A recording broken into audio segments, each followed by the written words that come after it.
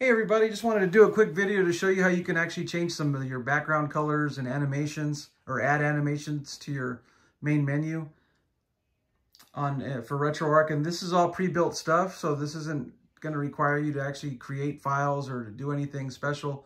It's already there. It's just a matter of you going in there and adjusting some settings. So this is not what you're used to seeing, but we're going to show you how you can actually do it. So from your main menu, you'll go down into settings, okay, and then user interface, then appearance,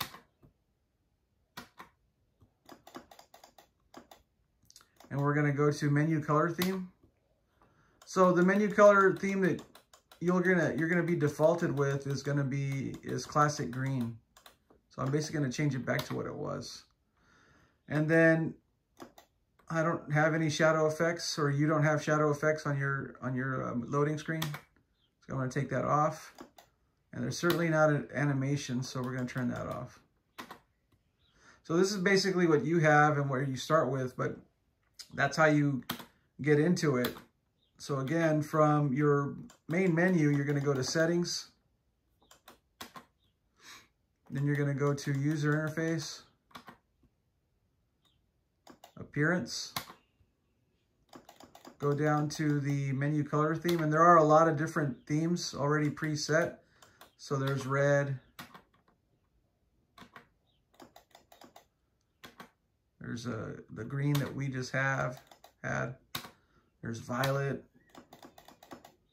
midnight blue. So as you can see, there's quite a bit. We're going to go back to the matrix style, so I'm going to do hacking the kernel. I'm going to go ahead and add a shadow effect.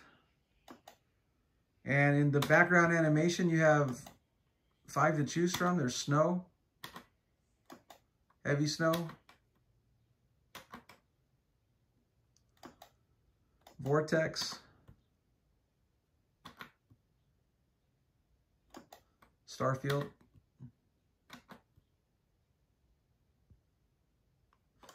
and I'm going to choose rain.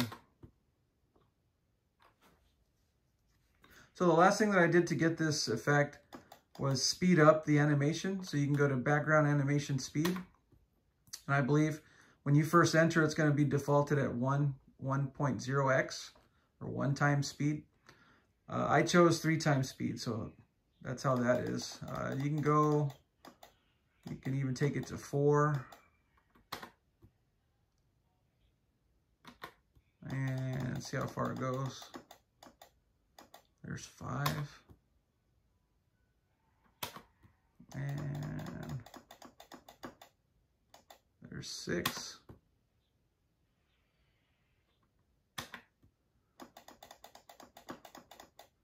It goes pretty far.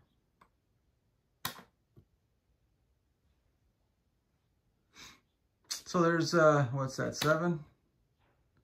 So yeah, that's pretty fast. Let's see how far it goes, man. There it goes. So the fastest you can go is 9.9. So there it is. That's as quick as it goes.